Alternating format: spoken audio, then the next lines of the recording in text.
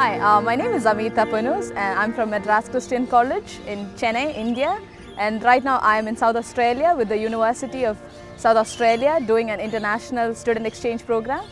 I'm doing my field placement here with Campbelltown Primary School, and they have a Sudanese project there which actually works to help the Sudanese parents get into the school and be comfortable with the school, and also to help them to make the children integrate into the system much better.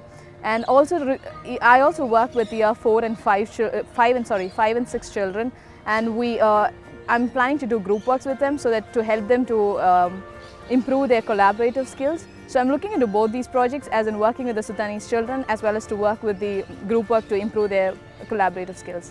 The refugee communities, we actually have not started working with them, but we have organized a barbecue that the previous student who had been here in Campbelltown from India, and she had organized a barbecue get-together for the parents. So we are planning to continue the barbecue so that we get to have the parents come into the school and also discuss about issues concerning them, and we are going to look into the issues and help them to sort out. For example, there are things like the language, and things like violence is more seen as a solution to them, so helping them to solve all that.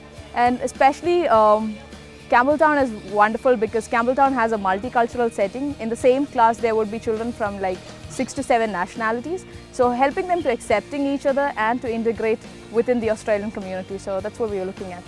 Yeah, out here I've actually become so much culturally sensitive because working with a lot of cultures. And when I go back to Chennai, I want to continue now I've become more like a global social worker. So when I get back to Chennai, I would want to put in all the skills that I learned here, and also to do a lot of reflective social work, as in every step that I do to reflect on how it could have been done better or what I did is right.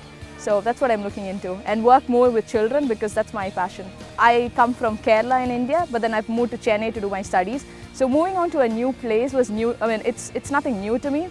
But then coming to Adelaide was totally different because even the way the academic system here, the way the fieldwork is practiced, everything was different. But then I found being in Adelaide, I was scared of how people would be, but then I find this place people being really helpful. As in anybody that I ask questions to, if there is a clarification that I need, when people help you so much that you feel you're part of the system. You don't feel like an outsider anymore because you're so much accepted. I guess it's because of Adelaide's culture, wherein you not just have the Australians, but you have the Italians, the Greeks, the Indians, name it, and you have them here.